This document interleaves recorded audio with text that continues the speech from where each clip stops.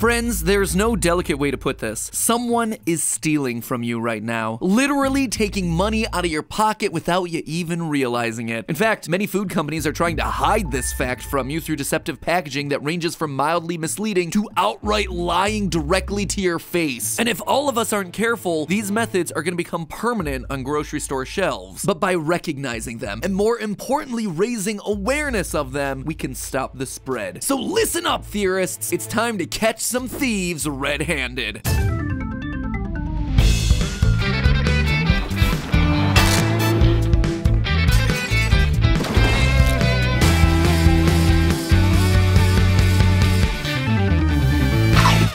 Internet, welcome to Food Theory, where today it's WOGO Day. Watch one, get one free. Watch this video about how the food on grocery store shelves are trying to cheat you out of your money, and then you get this free episode thrown in about how the grocery stores themselves are trying to cheat you out of money for no extra charge. In a world where everyone's trying to squeeze every last buck out of your wallet, some free online entertainment is pretty much the best deal that you're gonna get. So according to reports from March, inflation in the US is higher now than it's been at any point in the past 40 years. Like it or not, things are getting more expensive, and that sucks. But you know what sucks more? When the prices don't go up. Now, that might seem counterintuitive, but let me explain. You see, some companies in the food space have figured out a sneaky way to cash in without raising their prices. It's an insidious trick known as shrinkflation. A trick where you pay the same old price that you always have, but you end up getting a smaller product without ever realizing it. And it's the long-term effects of this that make it all the more dangerous. One of my favorite demonstrations of this came on late night TV back in 2007 when BJ Novak of The Office noticed that Cadbury eggs seemed to be getting smaller. I buy my Cadbury eggs this year. They feel smaller than they used to be. Something is up. I look through all the cabinets in my house. I find a Cadbury cream egg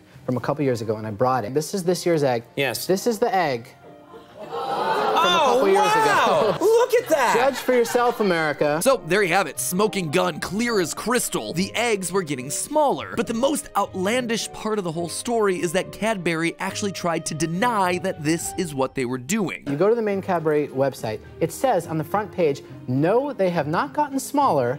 You've gotten bigger. They were literally gaslighting anyone who noticed the trend. It's not us, it's you, lol. That was a ballsy move there, Cadbury. Ballsy move. Of course, they knew they couldn't keep getting away with it after being publicly called out, so they changed their about page on the website from this archived version. Why have the size of the eggs changed? It hasn't, you just grew up. To this, quote, since people's preferences vary from market to market, so do our products. Basically an explanation that amounts to, we made the eggs smaller and we thought we could get away with it by lying to you until we were called out on national TV. This, my friends, is shrinkflation. Products becoming smaller over time to give you less bang for your buck, all while keeping you in the dark about it. You might think that this is just a crazy one-off example, but it's happening everywhere. Case in point, this is what a Doritos bag looked like several years ago, and this is what it looks like in 2022. Notice anything different? No? Well, that's kind of the point, but if you zoom in and enhance there down in the corner, the old bag has a net weight of 9 3/4 ounces, or 276.4 grams. The new bag has a net weight of 9 1/4 ounces, or 262 grams. That's a difference of around 5 chips per bag, and yet we're still paying the same price. Same cost, less product. Earlier this year, Frito-Lay was actually confronted about it, and they explained by saying, quote, inflation's hitting everyone. We took a little bit out of the bag so we can give you the same price and you can keep enjoying your chips. Wow, thanks there, Frito-Lay. Really doing us a solid by giving us less chips for the same price. Now, their explanation on the surface would seem to make sense. In the US, inflation levels are now at a record high, climbing above 8% in the past few months, higher than they've been at any point in my lifetime. Everything is getting more expensive, and that's gonna affect everyone, including the food manufacturers. If Doritos is paying more for the ingredients that go into the chips, then they have two options. They can charge more money for the same product, or they can charge the same amount of money for less product. It seems like a fair position for them to take, but there's something that's a bit more insidious going on because most of us aren't actually consciously choosing to pay the same amount we've been paying to get less food. Chances are you've probably purchased products like this without realizing that you were getting less for your dollar. After all, are you really gonna be able to tell the difference if the Doritos Doritos bag has 5 fewer chips in it? No, of course not. And that's by design. That's the whole point. And that's not just me saying that, it's actually coming from a research paper from Harvard Business School. Consumers are more sensitive to changes in price than they are to changes in size. Tell us that a food product's getting 10% more expensive and we might reconsider whether that bag of chips or box of cereal is really worth it. But if you keep the price the same and reduce the amount of food we're getting, people are just likely keep on buying the same thing because no one truly notices the difference. For example, take this Reddit post from last year that shows 2 orange juice bottles that appear to be identical. But wait, zoom in and you see that the one on the left is 1.75 liters and the one on the right is 1.53. The bottle actually got 12% smaller while looking almost identical. And the truth is, most of us won't notice that at the breakfast table. After all, if you're pouring yourself a 12-ounce glass of OJ every morning, are you really gonna notice that you're only getting 6.5 glasses when you used to get 7? No, they change it just enough not to trigger your suspicion. And now you're paying the same dollar amount per bottle, but that bottle's gonna have to be replaced more often, costing you more in the long run. Unfortunately, we don't always get a handy side-by-side comparison, and sometimes even looking at 2 products on the shelf isn't gonna tell you the full story. Years back, Skippy managed to change the amount of peanut butter that you were getting in a jar, while making the jars appear to be the same size. They kept the same width and the same height, but they put an indentation in the bottom. Then, after we had gotten used to that, they then deepened that indentation further. No matter how sharp your eyes may be, it's pretty darn tough to keep up with the shrinkflation meta. It's the kind of thing that seems invisible, and what's the big deal with a couple ounces here and there, but giving you 12% less liquid in the bottle is the equivalent of charging you 13.6% more for the same product. Something that will definitely affect your grocery bill for the month. If they had actually raised the price, then you would have noticed, and you might have decided to buy a different product instead. But with shrinkflation, food companies are able to blind us to the reality that things are getting more expensive. So how do you avoid falling victim to all this? For one thing, be on the lookout anytime the shape of the packaging changes. For example, take a look at these 2 boxes of Cinnamon Toast Crunch. It's almost as if they tried to hide the fact that the box on the right is smaller by making it slightly taller. But if we pay attention to what really matters, the numbers, we can actually see that the box on the right only has 532 grams of cereal compared to the other box with 547. Sometimes companies will try to disguise the change by labeling the new packaging as new look, but that's usually just disguising the shrunken size with marketing hype. Luckily, grocery stores usually offer a useful tool, the price tag. When you're looking at a price tag, it's tempting to focus on the big number that you see up front, the one that says that you're paying $2.99 for a jar or $5.48 for a box, but ignore that. Instead, focus on the amount that you're paying per ounce or per unit. For one thing, that's gonna help you find the better deals by buying the container that's cheapest per ounce. But more importantly, you'll start to notice when that number starts to creep upward, even when the big number displaying the price of the item seems to stay the same. But you know what? Even that isn't enough sometimes. Take this example from astute Reddit user Has Anyone Seen My Mom, who discovered that Aldi's tikka masala simmer sauce has actually been watering down their product, to the point where a 4th cup serving now contains 50 calories of food instead of the usual 60. On the surface, it looks like the portion size has gone up. Now it's 70 grams instead of 60 grams, but the jar has gone from 7 servings per container to 6. How's that for confusing labeling? I mean, that right there is the reason I tend not to use serving sizes when crunching the numbers for the show, just like we talked about last week. So if you crunch the numbers out, the jar on the left is giving you around 7 servings at 60 calories or 420 calories worth of food, while the jar on the right is giving you 6 servings at 50 calories or 300 calories worth of food. A whopping 29% less food, despite the fact that the jar actually looks taller due to all the water that they just added. And we know for a fact that they're watering it down. You can tell that they just added water because the ingredients list has to list them in order of quantity. And the jar on the left lists tomato as the first ingredient, while the jar on the right lists water as first, ahead of tomato, for what was supposed to be the same product. But hey, who's actually gonna go and read the fine print, right? Business practices like these are why consumer watchdog groups are so important. One of my favorites is mouseprint.org, which is full of all kinds of examples showing how Sun-made raisins, which used to be 22.5 ounces in a container, now gives you 20 ounces of dried fruit. How bars of soap have gotten 20% smaller. The best, though, are the toilet paper examples, which is like doing algebra on steroids. 1 mega roll equals 4 regular rolls, and each of those regular rolls is 2 ply, so how much toilet paper are you really getting? Well, doesn't matter. Any way you slice it, it's less across the board. We're going from 264 sheets to 244. It's enough to overwhelm you. And you see, that's the point. The other point, though, is that the sizes never go back up. It'd be one thing to shrink products in order to reduce costs during times when expenses are high, like now when the food industry is still recovering from production shortages, but the problem is they never bounce back. There is never never a return to normalcy. I mean, why would there be? If you have no problem paying the same amount for less product and you don't notice it, why should they suddenly make the sizes bigger again? Instead, they stay small. They settle into a new normal before, hey, you know what? It's time to shrink again. Take, for instance, the toilet paper example that I just talked about. Consumer Reports has been tracking the information on toilet paper brands since 2009, only to find that the sheets have been getting smaller and smaller, while the rolls have been getting shorter and shorter, reducing the amount of paper that you're getting by over 20%. Again, you are getting 20% less product than what you were paying for a few years prior, and there is nothing that you can do to stop it. Or is there? You see, the answer is to not let them get away with it. When you see packaging getting smaller to hide the fact that the products are getting more expensive, call companies out on social media. At a minimum, you'll be informing your fellow consumers, and if companies actually start to face significant backlash for it, it'll force them to start being more honest in their business practices. Public shaming has been proven to work when it comes to shrinkflation. Mondelez is the owner of Toblerone, and back in 2014, they reduced the weight of their bars by 25%. Literally a fourth of the product disappeared by adding more space between each piece. But then the public started to call them out on it, and they reversed the decision 2 years later. So it can be done. That, my friends, is why this is one of those instances when hashtag activism can actually make a difference. The reason companies have gotten away with this for so long is that we've been in the dark about what's really happening. But now there are whole subreddits dedicated to tracking these sorts of product changes. So stay informed, share that information with others, and call out the businesses that you see doing this with their shiny new packaging. If not, the products aren't going to be the only thing shrinking, your wallet will as well. But hey, that's just a theory. A food theory. Bon appetit.